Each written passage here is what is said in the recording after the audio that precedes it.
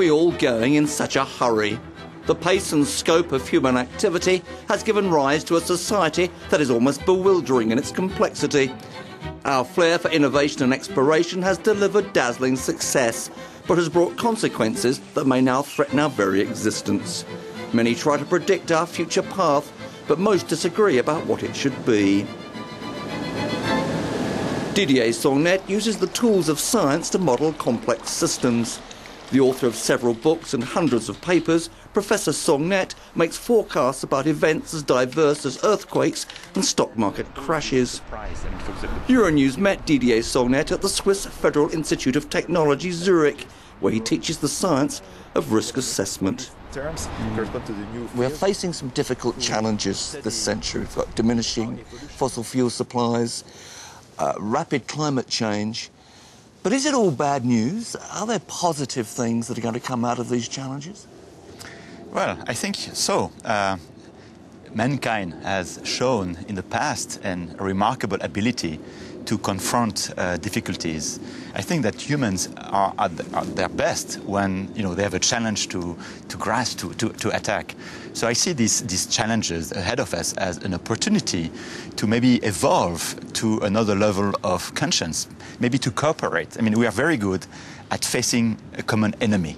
So if we are able to cooperate and to face this challenge, we can really evolve to a new level of conscience. So that's a great opportunity, I think. To change, to encourage change. Yeah, to encourage change. And of course, humans have this bad habit also of refusing change, to be forced to change when, with a kind of gun in the back or confronted by great difficulties.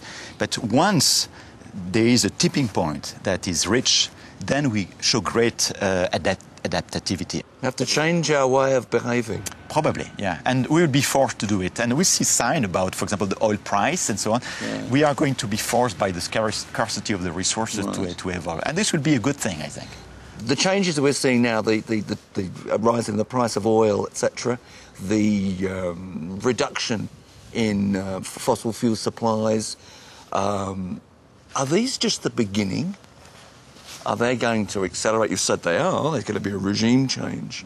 I mean, you say this is not necessarily catastrophic, but it certainly sounds catastrophic.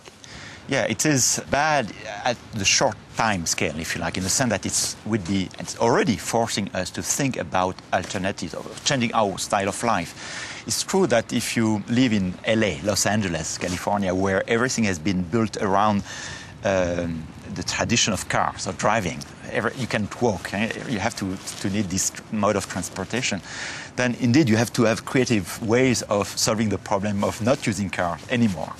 So you have to adapt, and adaptation is always costly initially.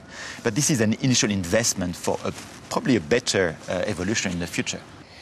I'm going to ask you now to give me some predictions for 2050, where you say might be a big tipping point.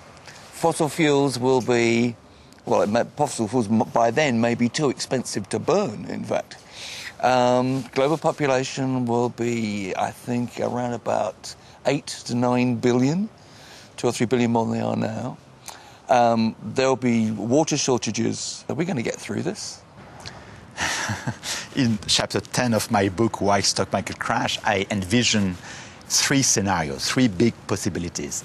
Let me start with the worst one. Worst one is we fight for the resources.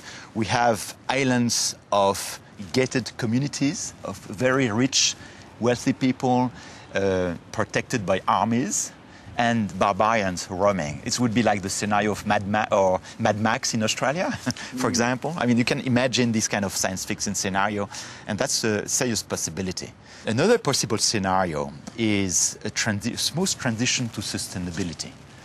And I am hoping that this could be the middle scenario, that due to the building up of a global conscience, we learn how to cooperate, to put aside a bit our innate selfishness, and know how to take pleasure in helping others, in developing ethical behavior in integrity, so that we look at the longer term So that could be a middle scenario. That could be a quite good one.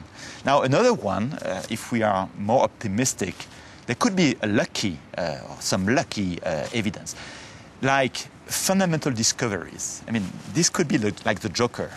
We could, for example, invent new ways of transportation to other planets. So there could be a possibility of evolving into new continents, would be new planets, or also breaking down the bottleneck to invade the oceans. That's a joker. That's a possibility. That's why people should finance more science, because there is really, and it's very risky. We cannot predict what will happen, but there is this possibility. I would not bet all my money on this, of course. I would go through to the sustainability path, but there is this golden egg, this possibility of very surprising outcomes.